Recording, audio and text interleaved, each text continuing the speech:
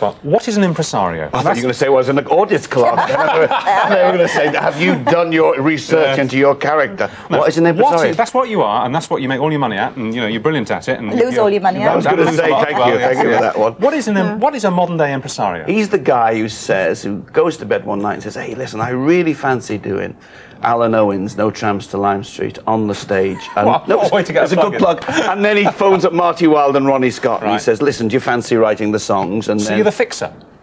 That's a horrible way of putting it, Richard. The guy who gets I mean, I am the guy who is totally responsible if it's a disaster and has nothing to do with it if it's a hit, according to everyone else. I'm the guy who gets the money together, gets the designer, the play, the script.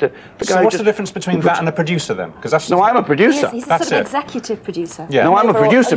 I'm just an executive producer at Liverpool Playhouse because Liverpool Playhouse is a subsidised rep. Right. And subsidised and commercial don't normally mix. Right. But Liverpool Playhouse and the Thorndike Theatre Leatherhead had dodgy financial times 4 years ago, and Maggie Thatcher's ethos then was commercial should mix with the private sector, and they asked me to come along and oversee. So I'm an executive producer overseeing what goes on in my office in London. I'm a producer. Right. You were very hungry to do that in your early 20s when you left the street. You put together a production in Buxton, didn't you? I wasn't, you know. Well, I really wasn't. I did put, but I was never hungry to be a producer. Oh, right. I was hungry to play Billy Liar. Yeah. And what had happened was I'd got 3 weeks holiday from the street to play it at Oldham. Yeah. And they double booked, but they'd made a mistake, and I don't take holidays. So a friend of mine, Nigel Humphreys, and I were sitting in a Wimpy bar, do you remember that? Yeah. Wimpy bar in Leicester Square, and we said,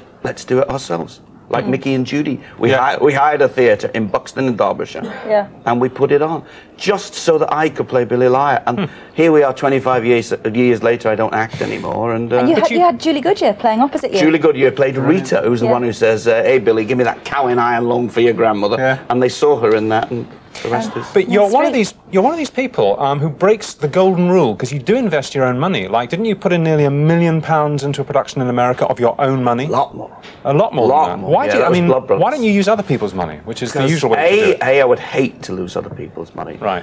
B, I wouldn't have time to lick the stamps on the backers' reports because I've got so many shows on. Yeah. But I couldn't do it. I would never know how to raise money. What do you do? Richard, do I phone you and say, listen, we had a lovely meeting last week at Granada. Do you fancy putting a few bob into my show? I couldn't do it. I wouldn't know how to do it.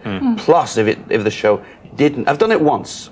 I did a production of The Big Knife with Martin Shaw that we all had high hopes for. And I got some backers in. And I went to see it on its tryout. And it wasn't very good. And Martin agreed it wasn't very good. So I sent them all the money back. I said, listen, you don't want to be involved in this. And it's terrible. I mean, I'm not a great money person. I'm not mad about money. And... we've been told... You didn't believe me then, did you? No, I can tell you not. I mean, it's just that we've been told you've got to catch a train. And I've got the Master Builder opening tonight in London with Alan Bates. Oh, right. That's yours as well, is it? The Master Builder? Yeah. So I'm dashing back to... And No Tramps to Lime Street up here, which is good. No Tramps to Lime Street previewed last night. Promise you, impresarios, producers always exaggerate. I never do. They were standing for the last 5 minutes, clapping, screaming. It's going to be Liverpool's next Blood Brothers. I'm really... And the cast, can I say, wherever you are, because I think they're watching, they were phenomenal last night. The cast, the crew, the band, and it's press night on Monday night. I can see why you're so successful. You're just so enthusiastic. You just pass it all over. But listen, and we're big fans of yours in Coronation Street. Oh, thank you. They sit there, they'll have it on now, in the green room, and they watch you. They will. They really, really will.